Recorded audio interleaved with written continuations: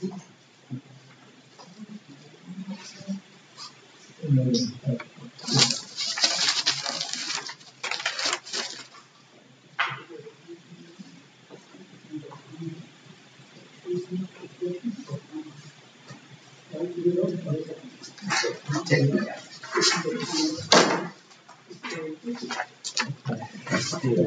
and gentlemen, good evening. Tonight's lecturer, Johann Pillai, read literature at Yale University and took his MA and Ph.D. from the State University of New York at Buffalo. Since that, he's been teaching at various universities in the States, Turkey, and Cyprus. With his wife Amber, they co-founded the cultural center Sidestreets, of which he was a director. As an associate professor of comparative literature, he has written on American and European romanticism, British modernism, and Cypriot and Turkish art. In 2010, Johann wrote a book on the work of the famous Turkish artist Bedri Rahmi, The Lost Mosaic Wall, from the Expo of 1958 to Cyprus. This is a wonderful rediscovery and reconstruction of a beautiful piece of art which we actually should try and have again. His interests include theory and critical interpretation, relations between text, image, and sound, rhetoric, and historiography. Tonight, Johann will give us his interpretation on how history is presented through art in Cyprus. Apart from anything else, I would like to welcome a very good friend.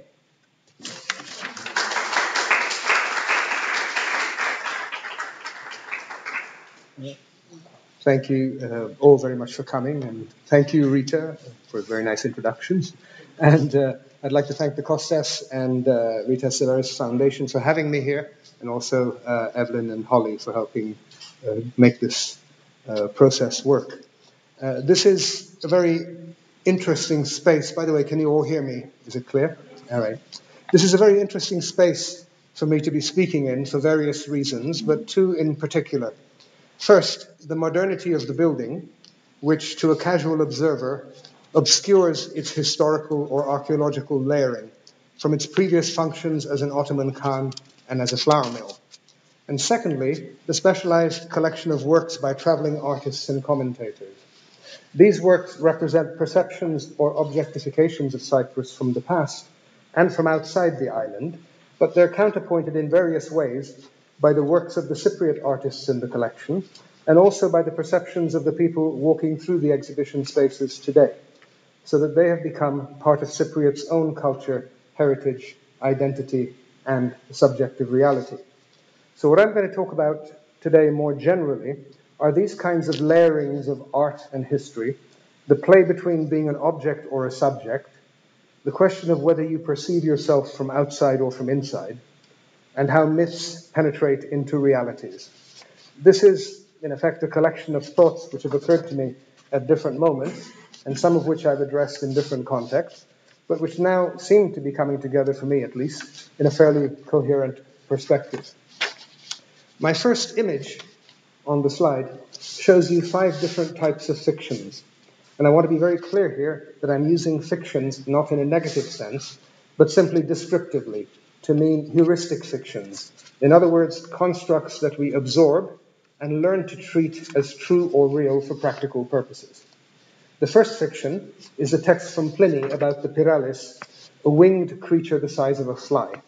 Now, there is actually a kind of moth found in Cyprus called the pyralid, and it takes its name from this text. But insects, of course, have 6 legs, and Pliny's creature has only 4. Which already suggests that it's mythological in nature, and there's something else, it also lives in fire. Generally speaking, a myth is a practical fiction, a metaphorical story originally invented to describe or explain aspects of the world. And these stories can come to have various rituals associated with them. We have an endless array of fictions of this nature, some of which we dismiss as mere stories, some of which we subscribe to as part of our belief systems, and others which form part of our cultural traditions and practices. In many cases, their original significance as explanatory fictions has been lost, and we take them for granted as mere stories or habitual gestures. Take, for example, the story of Hercules killing the monster with many heads. If you cut off one head, two more grow in its place. The name of the monster, the Hydra, tells us it's a story about water, because if you try and block the flow of a river, the water forks and continues on either side of the blockage, two heads instead of one. So when Hercules kills the Hydra by cauterizing it at the neck, this is simply a story of damming a river near its source. The Medusa is a female figure with snakes for hair, and according to the story, any man who looks at her turns to stone. But as Freud pointed out, there are some versions of the myth in which, when a woman raises her skirt, a man turns to stone. So the Medusa can be read as a figure of male sexual arousal when confronted with the fascination, and for some men, I suppose, the horror of female sexuality. The Christian ritual of taking communion, eating a body and drinking its blood, is of course a sublimation of human sacrifice and cannibalism in front of a sacrificial table, the altar. And in some folk dances in Cyprus, you can see one of the dancers in a lineup rhythmically waving a handkerchief. If you ask people what the handkerchief is for, they'll usually say it's used by the leader to mark time. But if you look into the history of these dances, and at early folk dances in the Black Sea region, you get a different perspective. In those, the men dance energetically with the handkerchiefs under their armpits. And when they're soaked with sweat, they wave them under the noses of the women. So the handkerchief today may simply be a relic of an old mating ritual complete with pheromones. In the same way, Pliny's Pyralis has obvious affinities with mythological animals like phoenixes, dragons, and salamanders, and connotations of death and rebirth. But if we were to recontextualize the Pyralis metaphorically in the present, we might also see this four-limbed creature in the context of today's myths as a figure of those whose identity is defined by and needs to remain in fire, in a state of constant flux, an uneasy harmony of conflicting ideals and economic interests, where, as Heraclitus tells us, all things are exchanged for fire, and fire for all things, just as goods are for gold and gold for goods. As to the first, the ideals, there are around the world, as there are in Cyprus, people who are locked in struggles for ideologies, where an ideology might originally have had a reason, but through endless repetition has turned into a set of cliches and mantras that has become an end in itself, and where identity and happiness are defined by nothing more than investment in the cliches of the past and the future, at the expense of living in the present. As to the second, the economic interests, think of all the investment in practical terms, the money that has changed hands, the fortunes that have been accumulated, and all the careers, academic and otherwise, that have been made by taking advantage of the exchange of goods for gold in the marketing of what is called the Cyprus problem. The second construct on my slide is in the 12 stars around the coin, which represent the mix of philosophical, cultural, political, and economic concepts that somehow come together to define the ideal of something called Europe. And the third construct, another kind of imagined community, is indicated by the two words Kypros and Kybrus, and it is the eschatological ideal of something that was invented in 1959-1960, where the two words represent, depending on one's point of view, a state, a nation-state, or two nations within a state, or two states, or does not address the phallic aspect of the figure. But in any case, given this ambivalence, one can only wonder what this image signifies on the Cyprus euro coin. Does it suggest a pregnant pause in the Cyprus problem, the birth of a new era, an agenda of transsexuality or gender fluidity? Or is it just an innocuous image that both Greek and Turkish Cypriots could agree predates both communities, and therefore, because it has nothing whatsoever to do with anything today, constitutes common ground in Cyprus? This is not a trivial question, actually, because it has something to do with forgetting, which I'll return to in just a little bit. But the fifth construct on my slide is the coin itself, which has almost no intrinsic value, but is a token, a symbol, which is passed around in exchange for real goods based on our belief in its value. The power of this belief is so strong that in January 2009, on the 10th anniversary of Economic and Monetary Union, a commemorative €2 coin was issued in all the European member states, showing a stylized human figure being forcibly pulled off balance and dragged away by a giant euro sign. It's interesting, in the context of the Greek financial crisis of 2009, that this design was created by George Stamatopoulos, an engraver at the Bank of Greece. In 2015, in the midst of fears that Greece would leave the European Union, he designed another €2 coin to commemorate 30 years of the European flag, this one showing 12 people forming a human chain around the flag. But there's one more interesting image on the currency that I'd like to draw your attention to, and it's on the 10, 20, and 50 euro cent coins. This is the image of the Kyrenia ship, which doesn't exist, except as a reconstruction. The Bank of Cyprus and European Central Bank websites make it clear that this represents not cultural heritage, but, they say, I quote, a trading vessel which dates back to the 4th century BC and a symbol of Cyprus's seafaring history and its importance as a center of trade.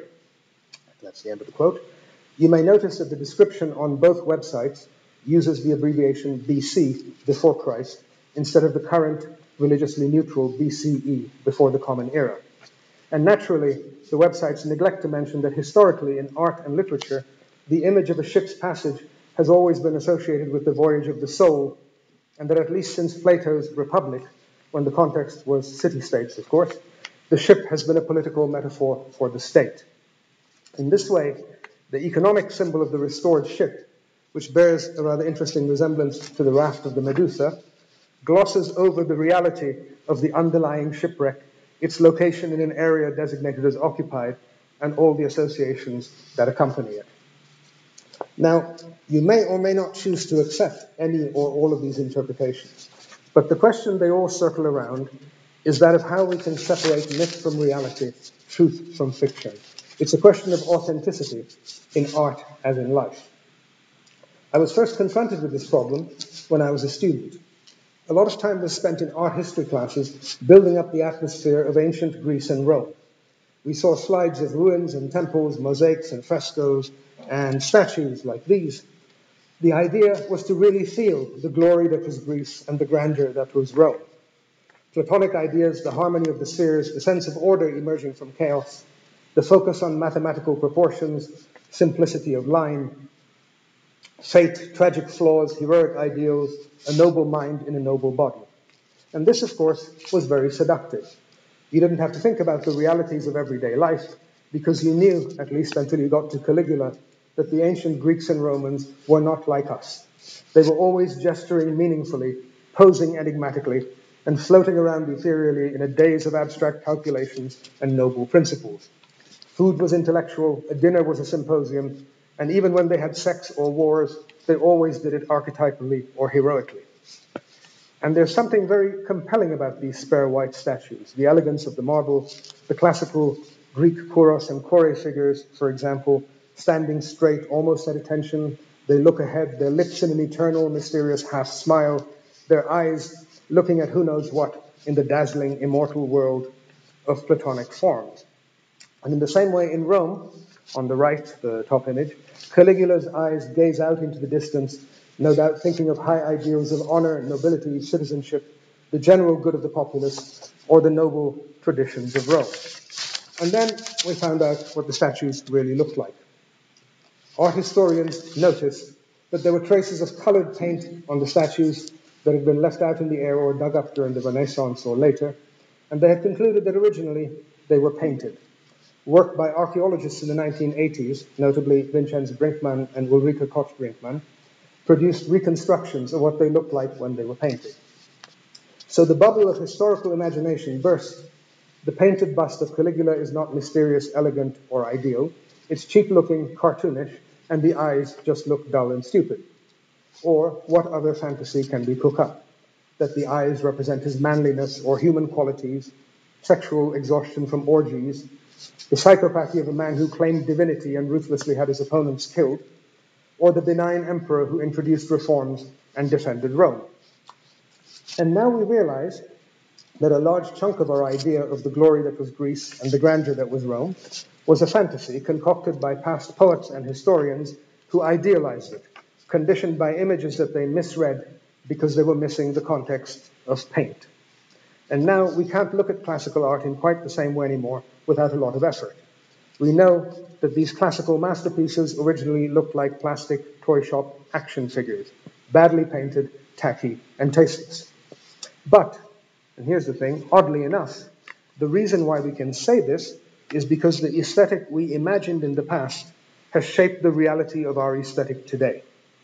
The reason why we can say these statues reflect bad taste is that they don't fit the tastes we have, which we got by misinterpreting them in the first place. This suggests that the substance of what we call art or history is in the end not the objects, images, or events which we use as historical evidence, but to a large extent it's the stuff we add to it: texts, concepts, arguments, and fantasies. In other words, it appears that there is no meaning inherent in the objects or events themselves. What we see in them as meaning depends on the contexts and frames we bring to them. The meaning of an artwork or historical event is produced by the observer or reader in the act of seeing, framing, and interpreting it. And that leaves us with two questions. How is the freedom to interpret limited so that it doesn't become purely subjective or arbitrary? And how do we establish whether an interpretation is good or bad, valid or not? But before I get to that, let me give you an example of another kind of shift in perception. Between 1980 and 1994 actually, a restoration project was carried out in Rome on the frescoes of the Sistine Chapel. Now, in earlier generations, when we looked at these frescoes, they had a kind of brownish tone to them, which the art historians admiringly referred to as delicate modeling chiaroscuro, or the technique of sfumato. The Italian word derives from the Latin word for smoke.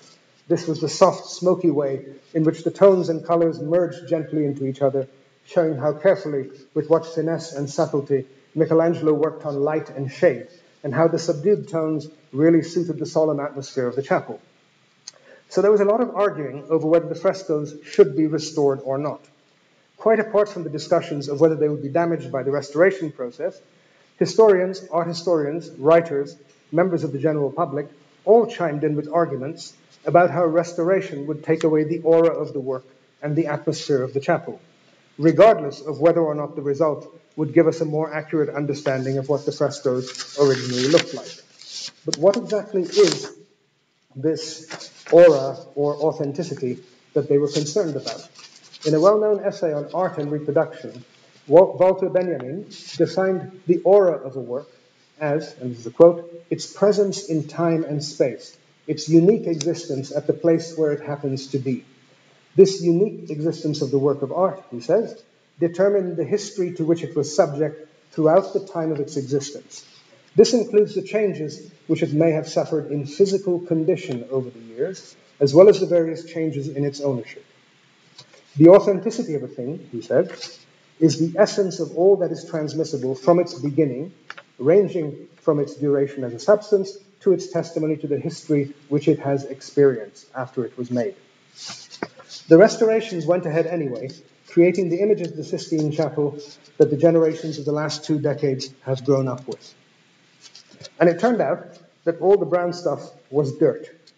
The accumulation over centuries of dust, smoke, soot, and other particles in the air, much of it caused by the constant flow of the faithful and tourists. The technique of sfumato turned out to be an accident of real smoke. But what was all the fuss about, and why did people object? As we saw with the classical sculptures, it was about a feeling of authenticity that people felt when they looked at the frescoes, conditioned for generations by art historians. It didn't matter that the scholars had mistaken dirt for technique. Now, this dirt, when you think about it, was the only sign of what had happened to the frescoes after they were produced. It was a sign of age and deterioration because it was a collection of traces that generations of visitors had left on the frescoes for centuries. These traces, in other words, were the only signs of the fresco's history. This means that what the restoration work did by removing the dirt was to erase history. Now, you may think that's a good thing. The image on the right looks much clearer and more colorful, although at first, a lot of people who had got used to the dirty version were shocked and horrified when they saw the restorations because it upset their ideas of the chapel and Michelangelo. But it's only taken a generation or two of reprogramming brains in textbooks and universities and through the media to get people to accept the new understanding. But it's still problematic. It's an issue that underlies any kind of restoration work, whether it's paintings, statues, buildings, or whatever, and for a simple reason. You may think, now we know what they really look like, but in fact, you don't. What you're doing is ignoring, jumping over hundreds of years of history and imagining that you can look at a Renaissance fresco in the same way that a person would have looked at it at that time. And that is an understandable but rather ridiculous fantasy. You're not living in the Renaissance. Your ideas of how people felt and thought are based on your experience today and on what you've imagined by reading texts from the period and later history books, where historians have told you what they have imagined and constructed. So basically, what the restoration accomplished was it made you replace one set of fictions with another. In this context, let me show you a work by the Turkish Cypriot artist Emin Çizenel. This is from a 2008 series by the artist called Provocation, which is linked to another series of his called Phoenix Again, and it's made up of various sizes of paintings. This one is about 2 meters by 2 meters, and it's created using the soot from candle flames. CVAR, incidentally, has on its walls part of another related project by Çizenel called Chosen Tree, which is based on a representation of flame in connection with Bellapais Abbey.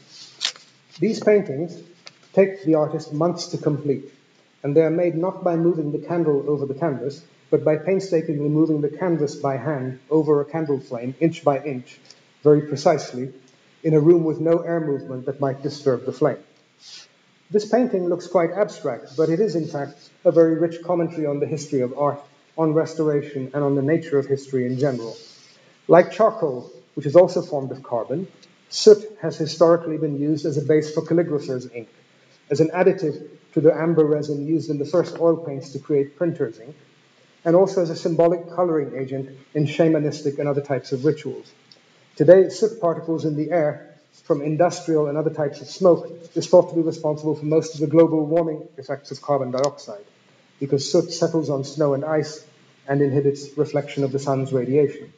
Inhalation of atmospheric soot particles is also a health problem in developing countries.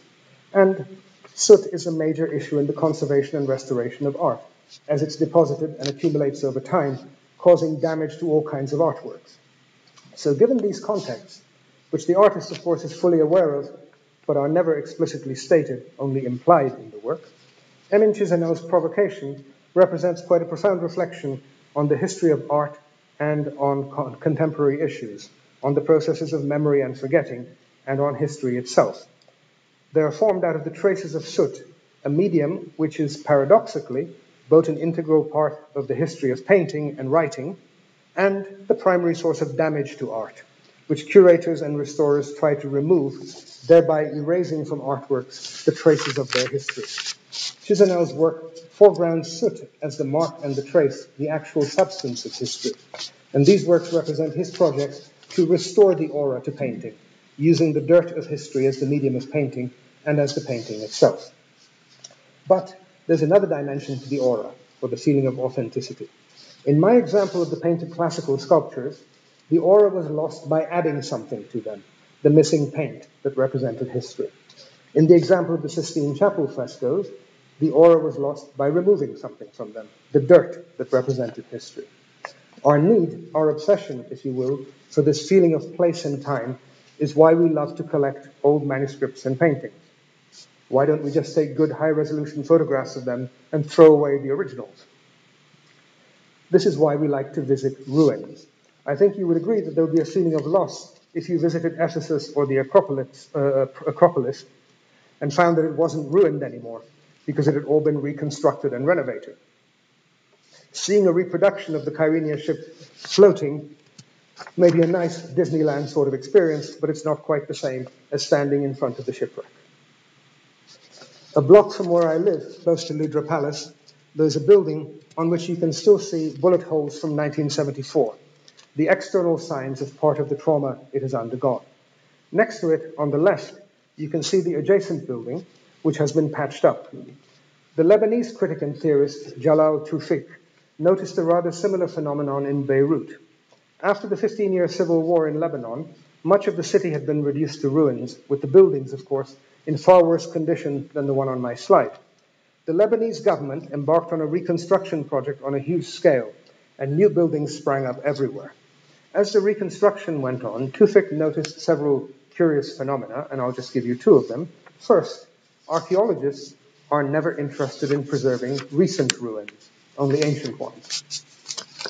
That's food for thought. And secondly, visitors to Beirut were never interested in the new buildings, but always kept taking pictures of the ones that were ruined. Tufik has developed a rather complex theorization of ruins around his observations, which I won't go into, but I'll give you a very simple explanation of one aspect of it. He argues that the buildings which have all the explicit evidence of ruin on them are not really ruins because they are simply signs of their own closure. The real ruins are actually the adjacent and surrounding buildings, which do not appear to have suffered any damage, or which have been patched and restored so they look, for all practical purposes, untouched. These are, he says, ruins in the sense that they have passed through trauma but show no visible signs of it. They are, as it were, the spaces of psychological ruins in which trauma remains without closure and which are places, he says, haunted by the living who inhabit them. And so, he says, I predict that when war-damaged buildings have vanished from Beirut's landscape, some people will begin complaining to psychiatrists that they are apprehending even reconstructed buildings as ruins. The way out of this, the way to resolve it, may well be to come to terms with it through forgetting. By forgetting, let me be very clear about this, I don't mean losing sight of something entirely. I mean acknowledging it and then placing it in brackets so that it doesn't remain the central and dominant focus of one's narrative. And I'm using the word narrative here very deliberately because I'm thinking of how the mind processes events in everyday life. In general, first you have a lived experience, an event, an everyday encounter, a celebration, an election, perhaps a trauma like a war. That's the lived experience. Immediately after it happens, it's no longer a lived experience, it becomes a memory. And as time passes, your mind, for various psychological reasons, unconsciously distorts it through processes of forgetting, metaphors and projections, even if you don't think that's the case. And your mind tries to make sense of it by blocking, selecting, modifying it, and putting it in the form of a narrative. The processes of blocking, selecting, and modifying are the processes of forgetting. Some are involuntary coping mechanisms, and some are voluntary, but they enable you to reshape the narrative of your identity. The effect of this historical and psychological process is that your lived experience has been transformed, first into memories, and then into literature. Your mind is full of literature. It is a collection of narratives, stories you tell in ways that you choose as the truth to others, and which constitute your identity. So here's a simple illustration of this. Supposing you're in a traffic accident and you wake up in hospital with amnesia, you've lost your memory. What would your first thought be? Probably first, where am I? And then, more disturbingly, who am I? So besides it's making you disoriented in terms of space and place, when you lose your memory, you lose all your narratives about the past, the stories, the literature your mind holds, and which make up your sense of identity. And this is why people who come and help you to recover your memory keep telling you stories. Do you remember when this happened and when that happened, and so on. And of course, only some of these narratives are derived from personal experience. It's in the interest of nations and states to ensure that their populations also have a collective or group identity that brings them together and establishes the border between them and other groups defined as different, the other, or the enemy. This group identity is achieved, as Gramsci and Althusser observed, simply by indoctrinating a population with a standard narrative from the time they are children and believe anything you tell them in schools till they become adults. And this is why states have control over history textbooks and why certain works of art, architecture, literature, and music attain the status of cultural heritage. These are the instantly recognizable signposts or landmarks in the official narrative of an imagined community, the ideology which allows an individual to use the personal pronoun we Europeans, we Cypriots, in our culture, we do it like this, and so on.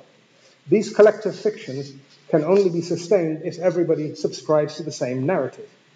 But there is a danger. After all, it is a narrative, a story, and stories can be interpreted in lots of different ways. So in order to ensure that the narrative can only be read in one way and can't be reshaped in any other way, there are warning signs posted everywhere and carved in stone saying, "I will not forget." And this is the underlying logic of all of those slogans and the monuments. On the surface, they are to remember people and events, but in essence, they serve psychologically to mark the borders within which the dominant narrative must function and to limit the possibility of your interpreting it in any other way. Now, we're accustomed to thinking of history as being made up of truths and facts rather than narratives, but there's a little problem with that, which I'll try and illustrate using a few maps. The first of these shows part of a facsimile of a copy of a Roman scroll map made around 250 CE, which shows trading centers, places of pilgrimage, and road systems. The odd hedgehog-shaped marked Insula Kypros bears little resemblance to today's maps of Cyprus, but there is one zigzag line around the inside of the coast and across part of the middle of the island, which represents a road, and there's another one overland with distances on both roads being marked in Roman miles, and there are cities marked as well. My second map of Cyprus was printed in 1522 to 23, and it's one of several different versions in the Sea Atlas of the Ottoman Admiral Pillai. This one looks a bit more like what we think of the shape of Cyprus. But why does it have big chunks bitten out of the coastline? Well, unlike the Roman map, which was accurately designed for foot soldiers, the Romans weren't very good at sailing, this is designed for Ottoman sailors. And that's why the harbors are marked but exaggerated. The shape of Cyprus changes again during the 16th to 17th centuries, as you see in this map, and sometimes these maps come with texts that add a different perspective. This is from 1606 by Ortelius, and it comes with a text that warns us the air in Cyprus is not very wholesome nor healthful, but by way of compensation adds the people generally do give themselves to pleasures, sports, and voluptuousness. The women are very wanton and of light behavior. And I've enlarged part of this image so you can clearly see the presence of a sea monster on the left in the water near the island. And then there are more recent maps. There's a map of Cyprus, for example, that appears on several internet sites, and written across the top is a description, area inaccessible because of the Turkish occupation. An Encyclopedia Britannica map shows the island divided into two parts, the Turkish Republic of Northern Cyprus, and in the south, the Republic of Cyprus. And the CIA map on the internet reflects American policy towards Cyprus. It captions the north, Turkish Cypriot administered area, and the south, area controlled by Cyprus government, Greek Cypriot area. There are, of course, hundreds of other maps of Cyprus one could cite. The Boutros Ghali map, the maps created from various versions of Kofi Annan's plan, the map by the fellow who claims the lost city of Atlantis is in the water under Cyprus, or another version of Atlantis or El Dorado, the map of the oil and gas reserves under the island, and so on. But there is something we can draw from all of these images. The maps are actually all accurate and correct, even though they all look different. When each map was made or published, Cyprus really looked like that. Each map maker or distributor provided the facts they needed for their purpose, and Cyprus, it was a fact, was actually shaped like that because particular communities of interpreters agreed on it. These maps, these interpretations of the island, are not fakes, but simulations. The distinction here, which I take from Jean Baudrillard, is someone who fakes an illness can simply go to bed and pretend he is ill. In other words, he isn't really ill, and there's a clear distinction between the image he's projecting and the reality. But someone who simulates an illness produces in himself some of the symptoms. In other words, the experience is psychosomatic. The image contaminates and becomes part of physical reality. This is how ideological narratives work. They are simulations which are taken to be truths in the minds of those who subscribe to them unquestioningly. So historically, as I have shown you, the shape of Cyprus has actually changed in the same way that the shape of the world has changed in different eras. Depending on the knowledge available or chosen, there have been times when the world was flat. There have actually been times when you could sail off the edge or actually meet sea monsters. Because there was a consensus that these were facts and truths, they actually were. And because each context produces a different truth, facts and truths change. I suggested earlier that the meaning of an artwork or text or historical event is not inherent in it, but produced by the observer or reader in the act of seeing, framing, and interpreting it. What constrains our freedom to interpret, what prevents us from making things mean whatever we want them to, what establishes whether an interpretation is good or bad, valid or not, is simply the consensus of the community of interpreters who represent the tradition of interpretation or are taken to be authoritative. Whether an interpretation of a religious scripture is designated true or correct or not, for instance, depends on whether or not it conforms to the claims to truth and the ideological consensus of the authorities who establish the interpretive community in a particular branch or sect of the religion. The admissibility of an interpretation in art history depends on the willingness of authoritative art historians to invest in it. The validity of an interpretation in science depends on the consensus of the scientific community. And whether a country's or government's actions are interpreted by others as acceptable or not depends simply on the politics and economics of something vaguely known as the international community. The facts, in other words, are only stabilized provisionally. This is why Nietzsche, in a famous passage, can say, "What then is truth?" And he answers his own question. It is a mobile army of metaphors, metonymies, and anthropomorphisms. In short, it is a sum of human relations which have been enhanced, transposed, and embellished poetically and rhetorically, and which, after long use, seem to be fixed, firm, canonical, and obligatory to a people. Truths are illusions about which one has forgotten that this is what they are. Metaphors which are worn out and without sensuous power. Coins which have lost their pictures and now matter only as metal, no longer as coins. And he continues, we still do not know where the urge for truth comes from, for as yet we have heard only of the obligation imposed by society that it should exist. To be truthful means using the customary metaphors. In moral terms, it is the obligation to lie according to a fixed convention, to lie herd-like in a style obligatory for all. I would like to end with a final example illustrating this mobile and mutable nature of truth. Sir George Hill's History of Cyprus tells us of another fiction, one which surrounds a building in Cyprus.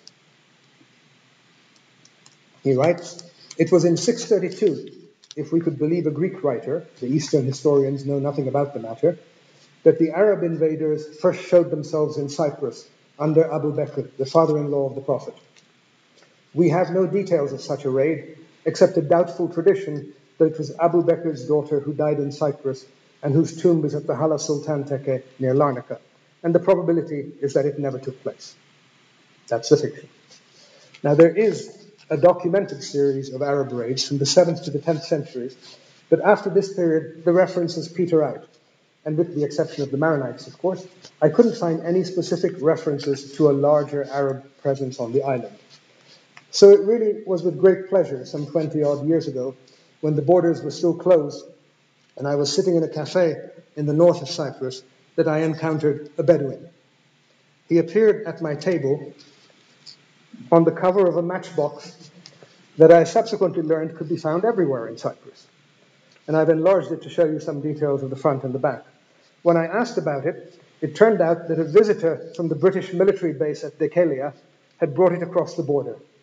The Bedouin had traveled from England to the south of Cyprus, into British sovereign territory, and then across the dead zone to the north, and there he was, not respecting any borders at all. The Bedouin is a nomad, a figure who isn't held within the traditional limits of geographical boundaries, someone who can't be defined in national terms and defines himself by refusing all location. So because he's both inside and outside the limits of nations and states, he's the sign of an identity which refuses to be identified. But why a matchbox? The answer very quickly became obvious. The image on the front of the box, when you see it close up, does not show a peaceful nomad in his camp, but the British stereotype from the film Lawrence of Arabia of those uncontrollable and undisciplined desert warriors who wave guns around and behave in a damnably uncivilized and un-British manner until Peter O'Toole shows up and tells them what's what. And in fact, the image is a sort of negative version of Major Lawrence in the film. The Bedouin's pose is actually a conflation of several of the Englishman's poses in native clothing, The camel has been replaced by a dark horse, and the Bedouin's face is modeled on the bearded face of the tribal leader, Auda Abu Tayyib. The background is yellow, the Bedouin is dressed in red, and apart from a red tasseled decoration on the front of the horse, the rest of the picture is drawn in black. The image is a brilliant colonial metaphor for the otherness of fire, raising out of control. And the message on the back of the box reinforces our stereotype of the Bedouin as a corrupter of youth, or worse, a kidnapper. It says, Makria apopedia, keep away from children. What then can save us from the horrors of the Bedouin? If you start at the top and read the image downwards, you see that the most dangerous element, the gun, links the words the Bedouin together. The danger is also suggested by the skull-like face of the warrior and his fiery red clothing. Further down, there's the horse rearing up, but then on the right, there's a palm tree, and more vegetation as you get to the bottom of the image. This indicates the presence of water, something that can extinguish fire and hold back the Bedouin. But what is the source of this water? The text below reassures us, it's okay, don't worry, there's no danger. This is a safety match made in England. The Bedouin made in England, and that is to say, constructed as a fiction and then framed and held in a prison house of language, guarded by the language of colonial power. After my first encounter with the Bedouin, I asked at the cafe if they had any more of these matchboxes. It turned out that they had a whole packet, and they gave me one. Imagine my surprise when I looked at the front and saw the words, safety match, made in Sweden. How could the identical matchbox have been made in England and made in Sweden? The answer was on the back in the fourth and fifth lines of the Greek, Hora paragogis Swedia, ine agora, country of production, Sweden, common market. And the other box says, England, common market. The language of colonial control had slipped into a language of economic control, and the Bedouin had turned, alas, into a European commodity, the tragic victim of a semiotic slave trade. This is how I read it at the time. Today, however, while the Bedouin matchbox still retains traces of these interpretations, it has shifted into a new context in Cyprus, the context of displaced people, refugees and asylum seekers, and of those crossing borders illegally. It now represents a different kind of truth. And so I would like to leave you with this thought, that as the meanings of representations and simulations of reality change, truths and realities shift with them. And in the end, perhaps the questions in Cyprus, in art or in life, should not be, what does it mean, or is it true, or is it a fact? But instead, how has this meaning or truth been constructed? How is it being used? How is it circumscribed? Who is controlling it? And how might it be changed? Thank you.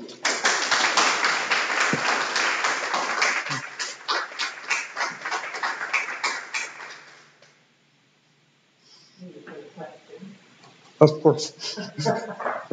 Or I could run away. Yes.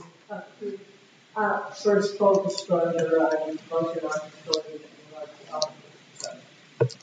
I was struck by your, if we can go back to the slide, the reconstruction of the Sistine Chapel.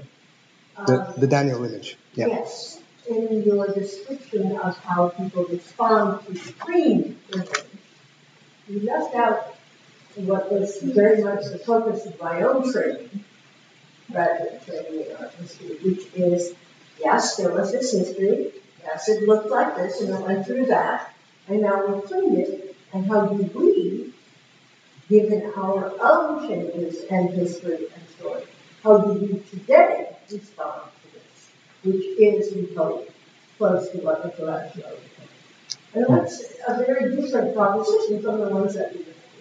Yeah, the reason why I didn't address that specifically because that opens a different kind of Pandora's box. Because there's an assumption, there that you can know what the artist intended. No. Right? Because you said getting close to what the artist intended. No, I didn't say that. You actually did. I said what it looks Play back like. the tape. Oh, okay. Right. What it looks like. Mm-hmm. Was my question. Yes. So now, what he intended in terms of meaning is not what I was asking. All right. So, okay, let's take what it looked like at the time. Well, it's what it looked like at the time for those of us looking at it from our time, right? So there's always going to be this loss, this historical distance, because you can never see it the way it would have been seen at the time. Yeah. So what that means is that whenever we're looking at a work, and there's a very sort of simple model of this. Once a work is produced, it has all the possibilities of interpretation at the time it was produced. Okay, and then the work kind of changes historically. So the work that's in front of you, even if it's in the same form and with the same appearance that it was 1,000 years ago or 500 years ago, it's not the same work because. Right? Yeah, well, it's not the same work in the sense that there has been cultural change, there's been historical change.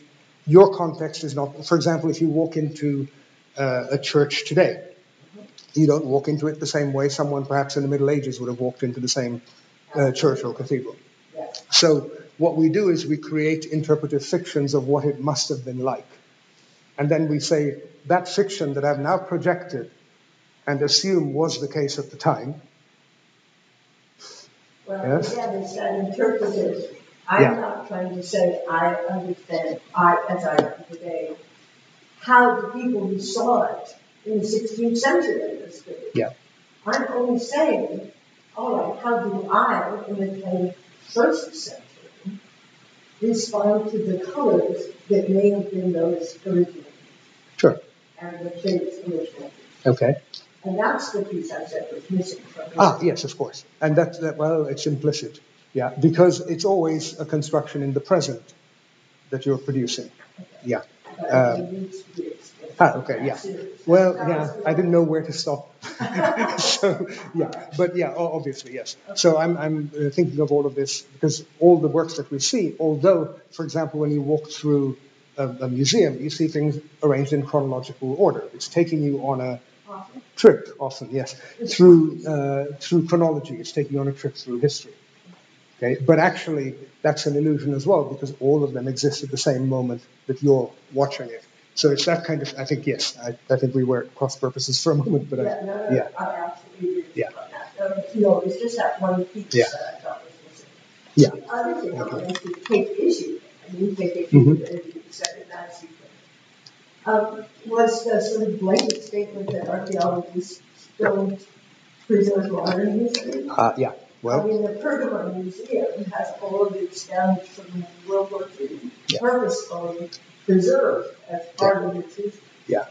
Well, the context that I was quoting from Tufik here, he was talking about the fact that if a building is broken down or sort of damaged in an earthquake or in a fire right now, we tend to just repair it and get on with life. Okay. So unless we sense that there is some historical value in this event, and that's usually done retrospectively. It's not in the present that it's done. Okay. Yeah. Thank you. Yeah. So, you can't use raise your hand. Communicating has been changed over the century, especially in the recent centuries, as the evolution. Was not used as a means of writing history, and do we use art in a way to interpret history? That's a rather interesting question because in many cases what an art historical interpretation is not, in many cases, I'm waiting for you to jump on me there, okay. An art historical interpretation in many cases simply means using the work as an illustration of history.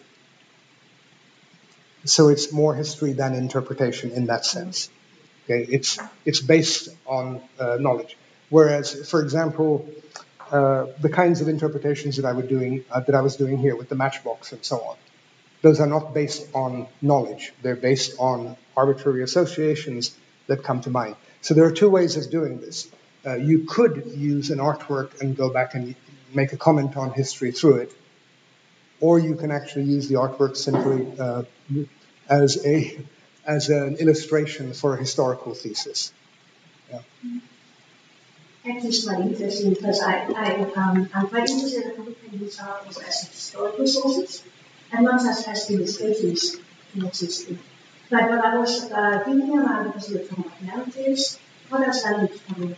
Because we use language also to create a knowledge, about history, to create narratives, and how does that creation of knowledge through language, through the language of art maybe, in art history, then again connects to facts and beliefs and interpretations. I think that's quite an interesting web of connections that we can create. So my question is, how does language come in? It depends on the specific context you were talking about. I think the first thing is that the meanings of words are not fixed in any way, right? So there are all these potential possible meanings. Words that meant something 50 years ago have changed their meanings today, and so on and so forth. So there's a lot of sort of flexibility, and language can always be read and misinterpreted metaphorically. Even in everyday language, we constantly argue over things that we've misunderstood. And people will say to you, oh, you said that, and I didn't mean to say that. Well, you said it. Yes, right? So we have this sort of problem. Now, the problem with facts and truths is that when we talk about something as a fact or as a truth, it means that the meaning has been stabilized in some way. Okay? And what interests me here is, how is that meaning stabilized? So, for example, supposing I do an interpretation and everyone says, well, I say, okay, this is about pizza. And you say, no, the Mona Lisa is not about pizza, right? Now, I can insist, well, no, look at the colors. It gives me the same feeling that I have when I eat pizza, okay? And nobody's going to buy it. And that's the key to it, because that community has got to buy it, right? And then once they accept it, then it becomes the thing that everybody quotes and repeats as a fact. So the stabilization is produced by a community of interpreters. So it's a commonly agreed. And it's subject to change as well. Exactly. Yeah, so that you can do something. This is why we have footnotes at the ends of articles, right? And this is why we don't say you're wrong. We say, well, I have an interesting modification of so-and-so's work. Yes. Because that allows you to kind of change the tradition slightly from within, without radicalizing it. So that's the sort of short answer to that. It's a real pleasure to see the kid I knew 60 years ago. Giving this fantastic, because I worked with his father during Portugal giving. But congratulations for the excellent presentation. Thank you very much. But since you put the bridge box, there is something which comes to my mind. When I was in Nigeria, I could see it. It was always favorite. Bridge boxes for me since my childhood in Cyprus. It was made in England. And then it became made in Sweden. But in Singapore, I found out something else. Same box, the same way. Made in Sweden, but after the ink, there was a small flash, with small letters, it says, just as in Sweden. Yeah. So I thought it would be that. Yeah. And also the other thing also I found in Paris, they said they take a Colgate, they put the same box, the same color, the same size of the letter.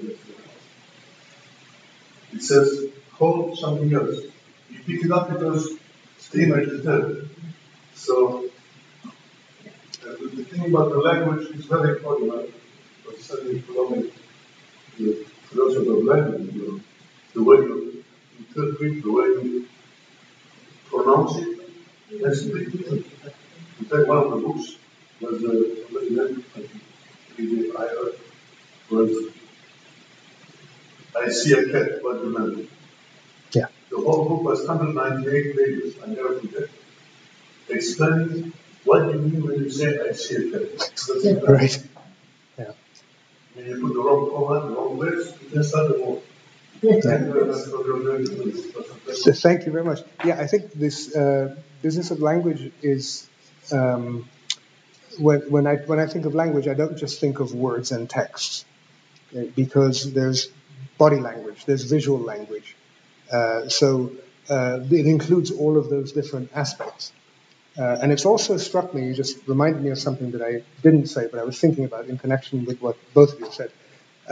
You know that, well, from my childhood, there are very few photographs because people didn't take photographs of everything. You had to get them developed in rolls of film and so on. So what that means is that I have perhaps 25 photographs of most of my childhood, but I have stories and I can create or fictionalize my past.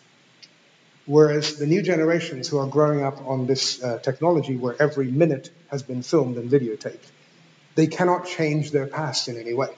And this is something that I think will, in the future, will sort of come to light, that you can't forget. Even if you're trying to overcome trauma, it's always there sticking in your face on the internet somewhere. So this is part of the logic of forgetting, okay, that certain images and certain types of meanings have to be pushed out of the foreground into the back. There's another aspect of language that we need to think about, which is when you learn another language, you discover a different worldview.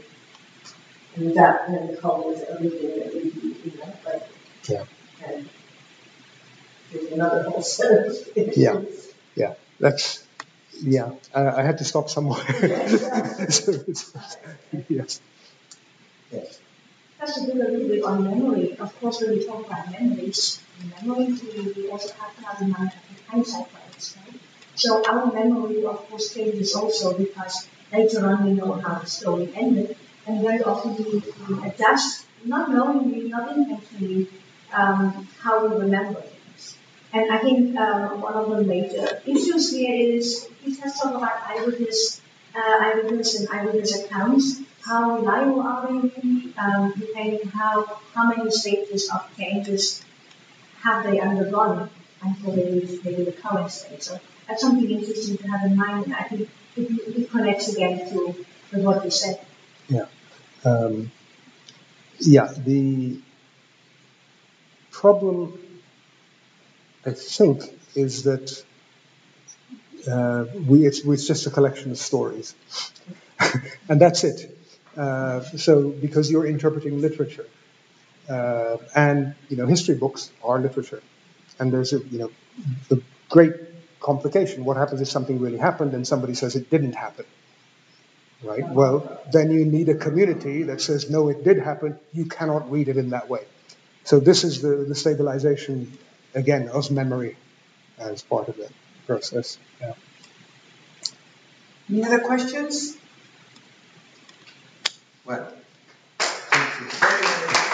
Thank you all very much. Wonderful lecture, really.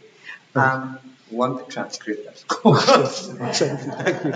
Yes, thank you all very much. Thank you for making the effort and coming here, Johann. It was our pleasure and our honor. Thank you. Thanks very much. Thank you, everybody. I think that from now on, we're going to relax. Yes, summer is in, the heat has arrived. So I think with Johann's lecture, this was the last of a series of events in CVAR until September, except for maybe one or two small ones in July. Thank you all for being here. Are you going to share the transcript? Of course, yeah. Actually, I had originally planned to do something quite different with this, and that was to put together what you said that I had omitted as a kind of model and to explain that. It's very different. Phenomenon from the ones that you mentioned, and I have no problem with the ones you mentioned. I'm sorry. Yeah. But I had it all, and then I sort of started cutting out pages and saying 45 minutes, and that's to start. Yeah. I'm sorry, I don't know. I'm Johann. Pamela. Are you teaching someone? I am. I'm here just in here at CVAR. Yeah, I teach at Lycoming College. After many years and before that. You know, So you're here, but you're here. 6 months. Thanks very much. So can I have a quick photograph for my class? Sure.